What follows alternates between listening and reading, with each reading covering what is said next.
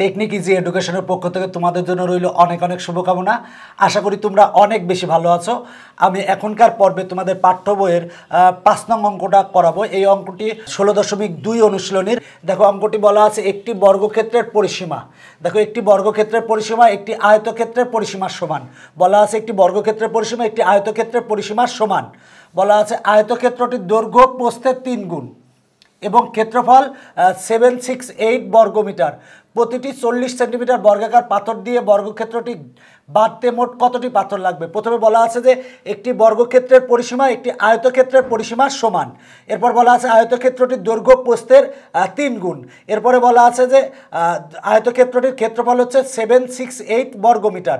এখন বললো যে প্রতিটি 40 সেন্টিমিটার বর্গাকার পাথর দিয়ে বর্গক্ষেত্রটি বাঁধতে মোট কতটি পাথর লাগবে।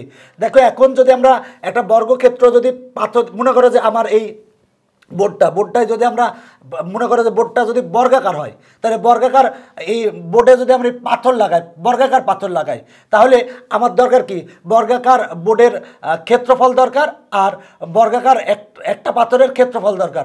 এবার বর্গাকার বোর্ডের ক্ষেত্রফলকে পাথরের ক্ষেত্রফল দ্বারা ভাগ করলেই কয়টি পাথর লাগবে তা আমরা পাবো।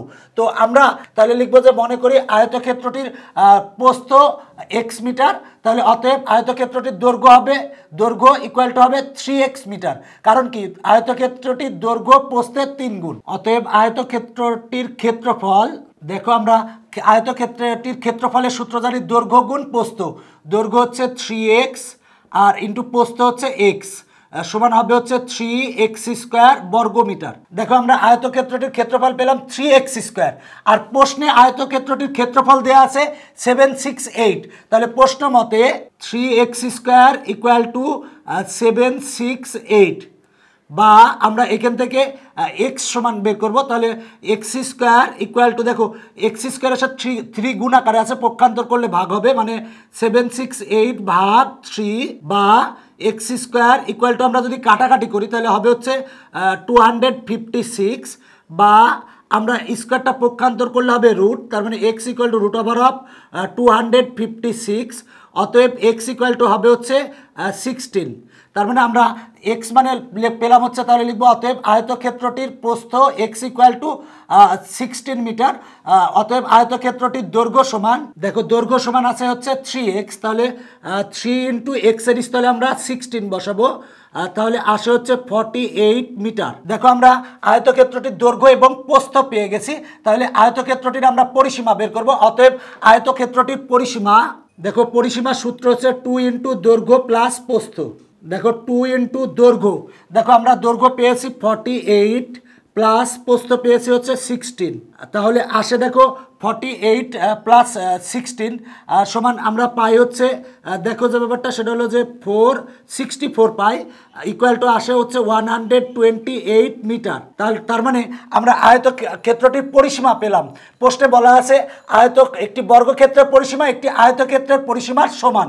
তাহলে লিখবো অতএব আয়তক্ষেত্রটির পরিসীমা সমান বর্গক্ষেত্রের পরিসীমা সমান, দেখো আয়তক্ষেত্রের আমরা পরিসীমা পেয়েছি হচ্ছে 128 মিটার, সেটাই কিন্তু বর্গক্ষেত্রটির পরিসীমা হবে, কারণ বলা আছে একটি বর্গক্ষেত্রের পরিসীমা একটি আয়তক্ষেত্রের পরিসীমার সমান। আয়তক্ষেত্রের পরিসীমা পেয়েছি 128, তাহলে বর্গক্ষেত্রের পরিসীমা হবে 128 মিটার।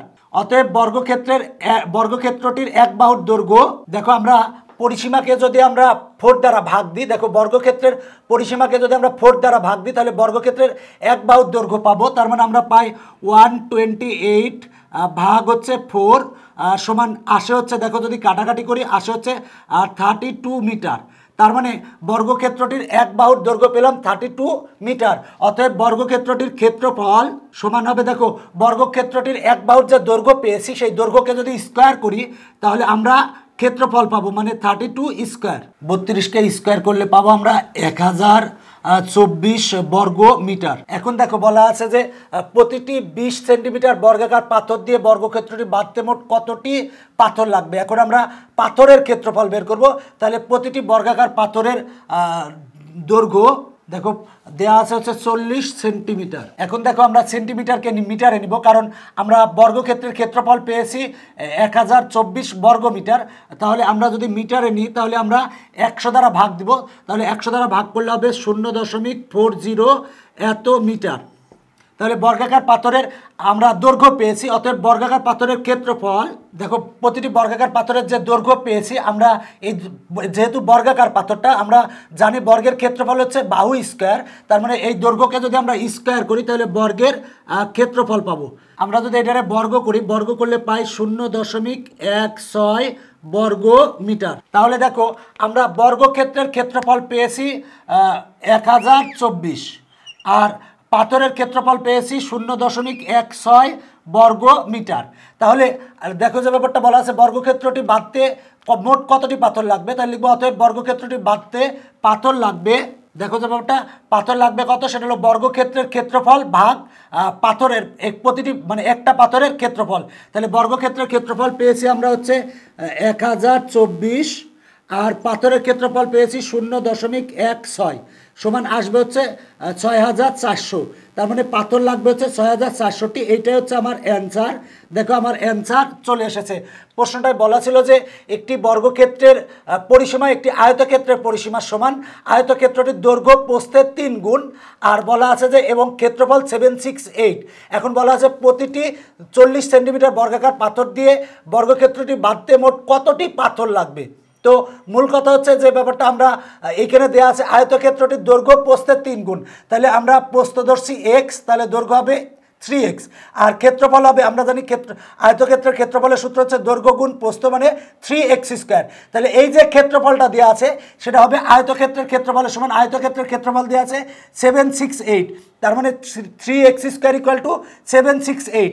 ক্যালকুলেশন করলে আমরা x সমান পাবো, x যেটা সেটা হলো আয়তক্ষেত্রটির প্রস্থ, x = 16 মিটার। অতএব আয়তক্ষেত্রটির দৈর্ঘ্য কত হবে, দেখো দৈর্ঘ্য হচ্ছে 3x, তাহলে x এর স্থলে 16 বসাবো, বসালে আসে 48 মিটার। এবার দেখো যে ব্যাপারটা আয়তক্ষেত্রটির পরিসীমা বের করব। কেন পরিসীমা বের করব, কারণ বলা আছে বর্গক্ষেত্রের পরিসীমা একটি আয়তক্ষেত্রের পরিসীমার সমান, এই জন্যই কিন্তু আমরা দৈর্ঘ্য আর প্রস্থ বের করছি। তাহলে আমরা জানি আয়তক্ষেত্রের পরিসীমা সমান সূত্র হচ্ছে 2 × দৈর্ঘ্য প্লাস প্রস্থ। তাহলে দৈর্ঘ্য সমান হচ্ছে 48 আর প্রস্থ সমান হচ্ছে 16, তাহলে আসে 128। এটা হচ্ছে আয়তক্ষেত্রটির পরিসীমা। তাহলে দেখো যে ব্যাপারটা আয়তক্ষেত্রটির পরিসীমা সমান বর্গক্ষেত্রটির পরিসীমা, তার মানে আয়তক্ষেত্রটির যেটা পরিসীমা সেটা হবে বর্গক্ষেত্রটির পরিসীমা, তার মানে বর্গক্ষেত্রটির পরিসীমা হবে 128 মিটার। এবার দেখো বর্গক্ষেত্রটির এক বাহুর দৈর্ঘ্য, পরিসীমাকে 4 দ্বারা ভাগ করলে এক বাহুর দৈর্ঘ্য পাওয়া যায়, তাহলে পরিসীমাকে 4 দ্বারা ভাগ করছি, এক বাহুর দৈর্ঘ্য পেয়েছি। অতএব বর্গক্ষেত্রের ক্ষেত্রফল হবে এই এক বাহুর দৈর্ঘ্য স্কোয়ার। তাহলে আসে একটি পাথরের মানে বর্গাকার একটা পাথরের এক বাহুর দৈর্ঘ্য দিয়ে আছে 40 সেন্টিমিটার। সেন্টিমিটারকে আমরা মিটারে নিব, কারণ সব মিটারে ব্যবহার করা আছে, 100 দ্বারা ভাগ করলে মিটারে আসবে। এবার বর্গাকার পাথরের ক্ষেত্রফল বের করব, তাহলে এটারে স্কোয়ার করলে আমরা ক্ষেত্রফল পাবো। এখন দেখো যে ব্যাপারটা মোট কয়টা পাথর লাগবে, সেটা হলো বর্গক্ষেত্রটির ক্ষেত্রফল ভাগ প্রতিটি পাথরের ক্ষেত্রফল করলে আসে 6400টি, তার মানে অ্যান্সার হচ্ছে 6400টি। সহজ কথা যে ব্যাপারটা সেটা হলো যে আমরা আয়তক্ষেত্রটির পরিসীমা বের করব, যেটা আয়তক্ষেত্রটির পরিসীমা সেটা হবে বর্গক্ষেত্রের পরিসীমা। এবার বর্গক্ষেত্রের পরিসীমাকে 4 দ্বারা ভাগ করলে এক বাহুর দৈর্ঘ্য পাবো। এবার এক বাহুর দৈর্ঘ্যকে স্কোয়ার করলে আমরা বর্গক্ষেত্রটির ক্ষেত্রফল পাবো। এবার দেখো যে ব্যাপারটা প্রতিটি পাথরের আমরা ক্ষেত্রফল বের করব। এবার বর্গক্ষেত্রের ক্ষেত্রফলকে পাথরের ক্ষেত্রফল দ্বারা ভাগ করলেই কয়টা পাথর লাগবে তা পাওয়া যাবে। আশা করি তোমরা অঙ্কটা বুঝতে পেরেছো, এবং এই অঙ্কটা কিন্তু তোমাদের 8ম শ্রেণীতে ছিল, এবং এরকমই পরীক্ষায় কিন্তু প্রায় এই টাইপের অঙ্ক 8ম শ্রেণীতে আসে। তো নবম দশম শ্রেণীর জন্য অঙ্কটা গুরুত্বপূর্ণ, চেষ্টা করবো অঙ্কটা ভালো করে করার। এখনকার পর্ব এখানে শেষ করছি, পরবর্তীতে আবার দেখা হবে। Bye bye.